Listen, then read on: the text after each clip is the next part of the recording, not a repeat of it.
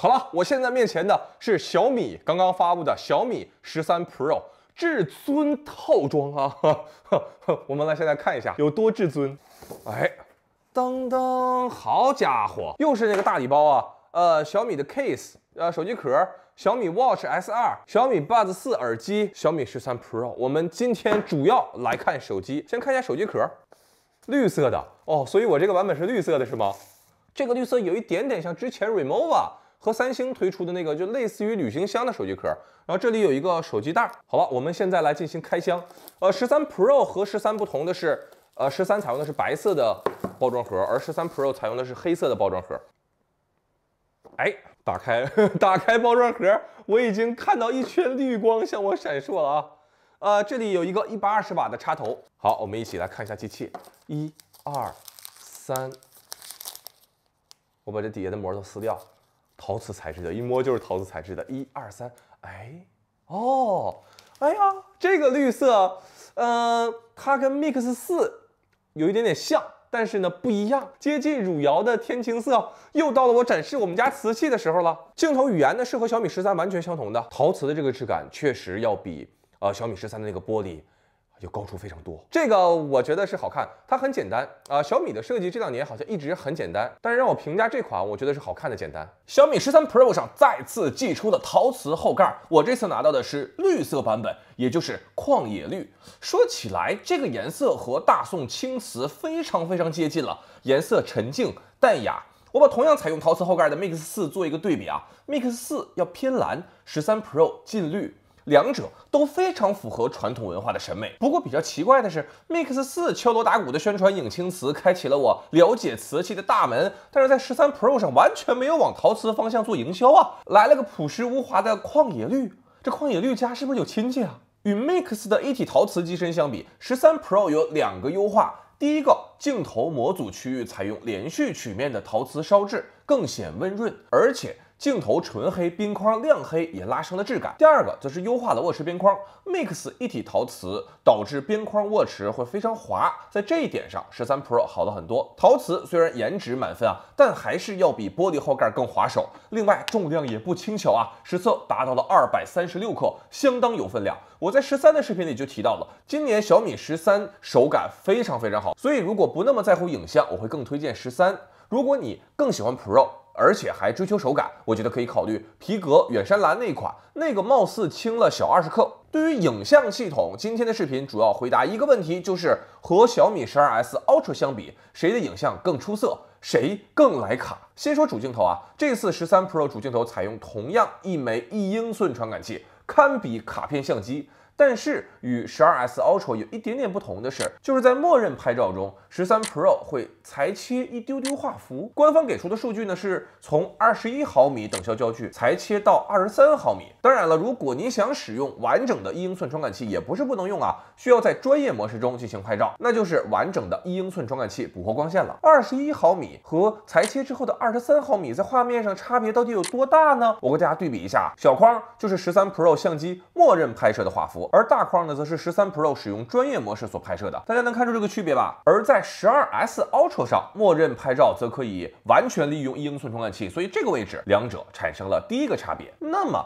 这个画幅裁切会带来哪些影响呢？在自然的光学背景虚化中，大家看，我站在同样一个位置进行拍照啊，左侧12S Ultra 它的背景虚化要更明显，而右侧13 Pro 背景虚化呢则会更弱一些。至于清晰度，其实两者差别不大，主要还是光学器件所带来的光学质感上的差别。这一次13 Pro 中采用传感器裁切的方式，引入模拟2倍变焦镜头，也就是在拍照和录像界面中都增加了2倍变焦的按钮。我一直认为安卓手机更大的主镜头传感器其实非常适合裁切做2倍，但是此前一直没有人做。这次小米终于跟进啊，那么2倍镜头实际表现怎么样呢？先说拍照，其实 12S Ultra 上也有2倍变焦的选项，但是它是隐藏在2级菜单里的。那么13 Pro 的2倍是不是就是直接改了一下 UI 菜单呢？实测还真不是。大家看这组样张对比啊，玻璃门上的这个小贴纸，大家看王祖贤他的这个清晰程度就完全干掉了 12S Ultra 呀。再看看刘德华，再看看张国荣，这个2倍变焦拍照确实很棒啊。再看2倍视频 ，12S Ultra 上其实呢也有2倍视频变焦的按钮。那么实际比较如何呢？首先这一次2倍录像的动态范围其实是要大幅超越 12S Ultra 的。大家看这朵小盆栽，对不对？我就不用多说什么了吧。但是在分辨率或者说清晰度上，虽然说13 Pro 它的参数2倍变焦写的是4K 分辨率，不过经过我仔细对比，应该还是1080P 等级的分辨率啊，与 12S Ultra 基本相同啊，所以这个部分呢变化不大。2倍镜头的最后一个考核指标人像拍照，13 Pro 上并没有增加单独的2倍人像拍照功能啊，只有1倍和3倍人像拍照。在镜头包里你是可以选择50毫米，也就是这个2倍等效焦距拍照的，但是拍出来的照片无法进行人像的光圈虚化改变以及焦点重新选择，所以3个维度评估下来，我觉得13 Pro 的2倍模拟镜头还有进步空间，但是都要比 12S Ultra 更强了。第3轮对决，谁的长焦更强？12S Ultra 配备了一颗5倍长焦，而13 Pro 配备了一颗3.2倍的长焦。3倍长焦其实非常适合拍摄人像，这一点呢是5倍长焦所不能比拟的。比如说这张路过的小红帽小姐姐啊，从我面前走过的时候，我当场就把瞬间捕获。比如说这个工匠小哥哥敲打银首饰，也是通过3倍长焦当场将它捕捉啊。再看这张老北京烤鸭，小店今天没有开业，但是不耽误我拍摄啊。这张开启了人像模式啊，拍着拍着还遇着一个穿羽绒服的狗子，这个狗子穿的也太时尚了吧！我认为单说定焦，这个3倍镜头是一颗比5倍前望镜头更友好的镜头，它所拍摄的题材呢会更贴近生活，更聚焦在人上，而5倍呢则更聚焦在风景上。那么说完了3倍与5倍，下一个问题是，如果我把13 Pro 的3倍镜头和12S Ultra 的长焦同时裁切到10倍，两者是否能掰掰手腕呢？这张胡同简介大家可以看一下啊，实际表现已经非常接近了。这张牌匾拍摄 12S Ultra 的5倍前望镜头，确实还是要更胜一筹。但是呢，日常使用很少有人像我放大到这个细节来对比。我认为对于大部分用户来说，13 Pro 和12S Ultra 在5倍以外的表现基本可以打个平手，而且还有一个最重要的点，就是3倍镜头它更容易做防抖。大家看一下，同样的振幅，13 Pro 的长焦有多稳啊！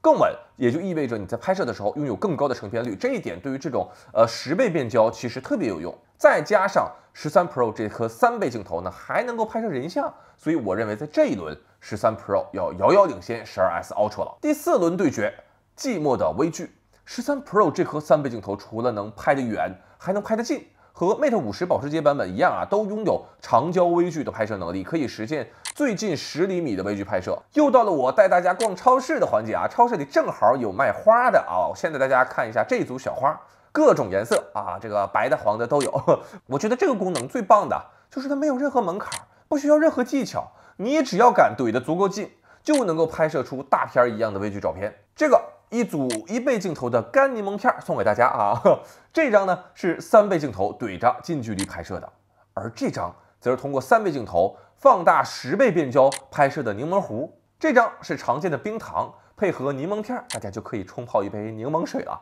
而这个是我爱吃的广式腊肠，放大10倍，完全可以切一根腊肠，冲一杯柠檬冰糖水，享受悠闲的午后。这颗镜头同样支持拍摄微距视频，家里养鱼养鸟的同学也可以通过这颗镜头呢拍摄出高质量的视频。第5轮视频拍摄，在1倍镜头下，13 Pro 视频动态范围呢更加出色，蓝色天空在 12S Ultra 上已经完全丢失，这和刚才2倍变焦镜头下的视频表现也比较统一。13 Pro 目前存在的一个问题，就是在一些场景下阴影会出现偏蓝的情况啊，右侧这个小白车已经变成小蓝车了。这种情况不止在视频中出现啊，一些照片中也会出现。这个部分 12S Ultra 会更加稳定。